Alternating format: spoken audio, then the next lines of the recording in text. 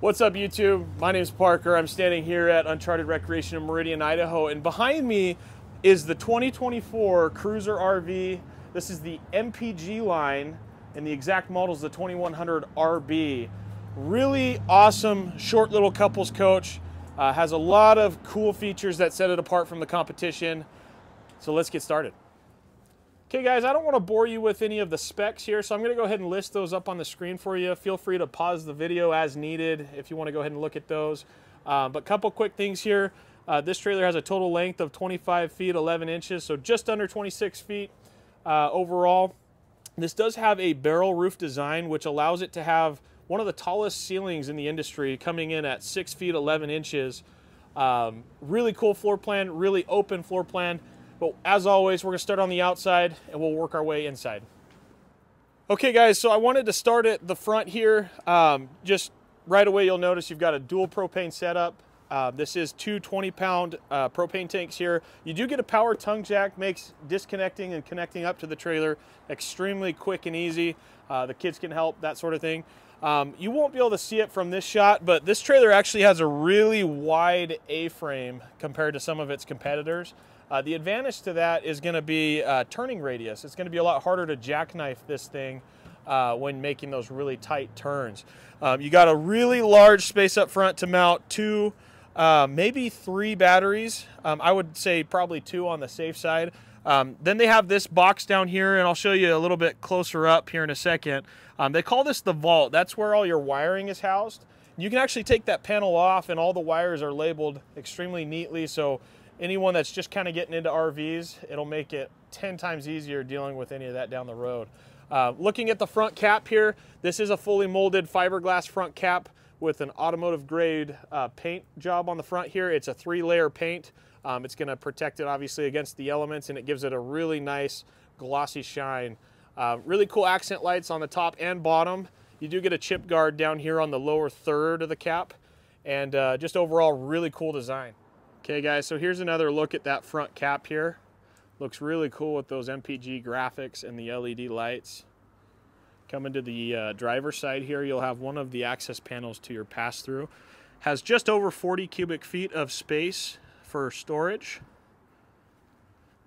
Panning around to the side here, notice how deep your slide is, and also notice the mechanism that drives it. This is a rack and pinion slide. For those that know what that is, that's one of the most robust slide systems out there.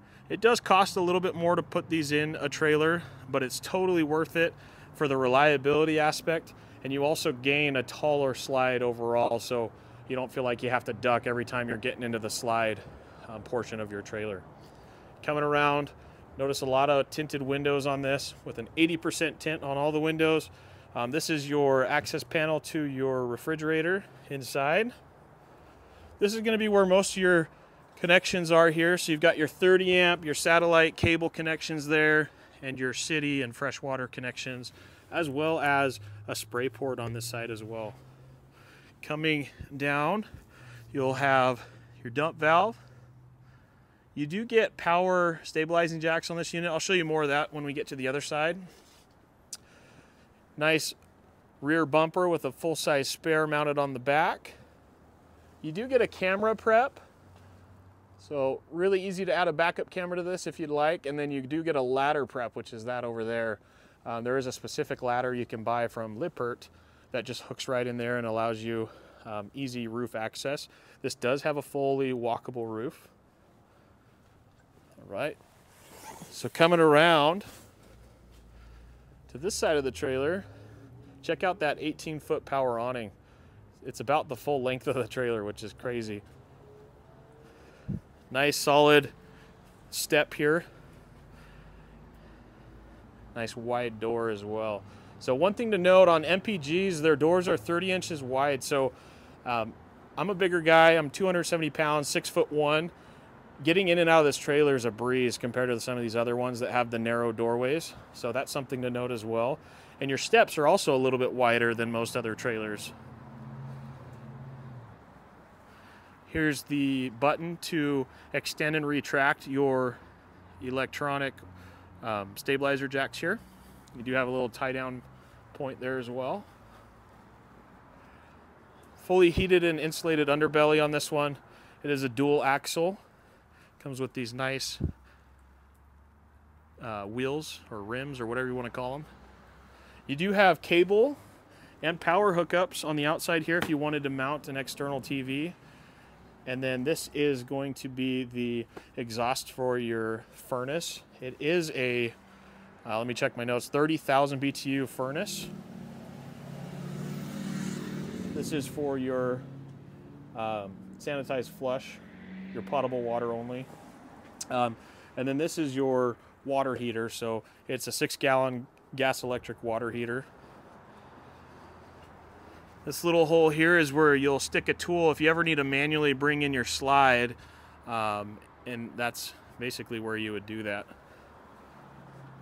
Coming over here, again, you'll have another button for those electric stabilizing jacks, and then your pass-through. All these doors are held up with magnets, which makes it a little bit easier to deal with. There's another look at the pass-through. You'll have a solar disconnect switch here, as well as a TPMS system built in for your tire pressure. And then that's your solar controller. It's a 30 amp controller. This unit does have 190 watts of solar that is roof mounted. So that pretty much sums it up for the outside, guys. Let's go ahead and head on the inside. Okay, guys, I just wanted to demonstrate this real quick. Being a bigger guy myself, this feature means a lot to me personally. But this 30-inch door is no joke. I know I already mentioned it, but these steps are super solid. When you're done, these steps just flip up inside the unit and lock in place. Advantage to that is you don't have your steps hanging off the bottom of your trailer to get caught up on something. Also, as you're traveling, your steps aren't getting dirty in the elements. They're inside the trailer, they're protected. So something to consider, but having such a wide step makes it easy. You do have a nice, good grab handle here as well. But check this out. I mean, I can walk straight in, and my shoulders don't touch this because it is that 30 inches wide. Again, I think it's an underappreciated feature for us bigger guys out there, but just something to consider. All right, so hopping inside. Right off the bat, you'll be greeted with your control panel here. This will control all your lights, your slide, your awning, your water heater, etc. You'll have a little gas alarm down there as well. I don't know why I couldn't think of that. And then your propane vent there. Just to the left of the door here, you'll have a really nice sized pantry here with your converter box just below that. That's where all your fuses will be. Look how many shelves you get there. Alrighty. So check out this kitchen, guys.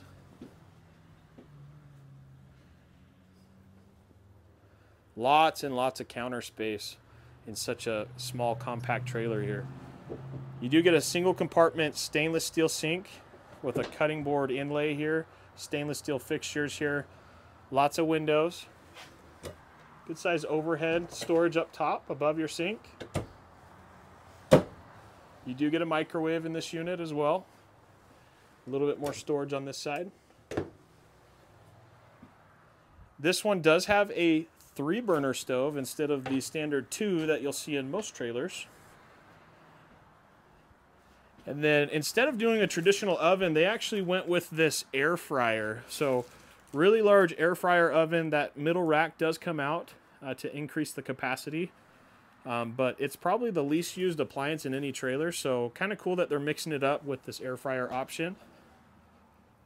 Lots and lots of counter space, like I mentioned, and lots of drawers as well, and cabinets. One thing to note, all your cabinetry in this unit is real wood. So it's not the fake particle board MDF stuff you see in a lot of other lower end trailers. Really good size flat screen TV here with the Furrion soundbar here, which has your built-in radio, Bluetooth, all that good stuff. Coming to the bedroom. Check out this king-size bed, guys, and lots of room, too, to walk around either side. But what's even cooler is they've built this whole bed on a sliding system, so I can go ahead and slide that over all the way to the right, all the way to the left, depending on where I want the most room in the trailer. You will have some residential style bar stools. And then I did want to show you, you have storage underneath this bed as well. It goes all the way through, so you can fit quite a bit in there as well. Hanging storage closets on both sides of your bed here. And a good size overhead compartment that goes all the way down. And then a little shelf here as well. And then you've got these little cubbies on each side of your bed here. And there is power on the underside to mount, or excuse me, to charge your devices at night. So that's a look at the bedroom here. You do have this privacy curtain that you can pull all the way across in case you have people staying with you. Here's a look at that flush floor slide and your couch. So this couch does come out into a full-size queen bed. I'll go ahead and throw a picture of what that looks like in here. All right. Next to your couch, you'll have this good-sized little cubby here with USB-A and Type-C port there to charge any of your devices, of course. Good storage next to the fridge. Another one just below. Your fridge is gas electric in this unit. Us people out west, we tend to prefer that for the amount of dry camping we do. On the wall here, this is your Furrion thermostat control. Let's take a look at the bathroom. Good leg room for the toilet here. Really important for us bigger guys. Get a bathroom window in here as well, and then a corner shower. Little vanity, single compartment sink here. Access to the plumbing, a little bit of storage, and then you do get this medicine cabinet. So that pretty much sums it up for the bathroom. Let me know what you guys think of this floor plan. Again, it's small, but because of the layout, it actually feels really open. And again, these ceilings are so tall. If you guys enjoy content like this and would like to see more, feel free to drop a like and subscribe. I try to post a video every day if I can get around to it. And as always, guys, thanks for watching.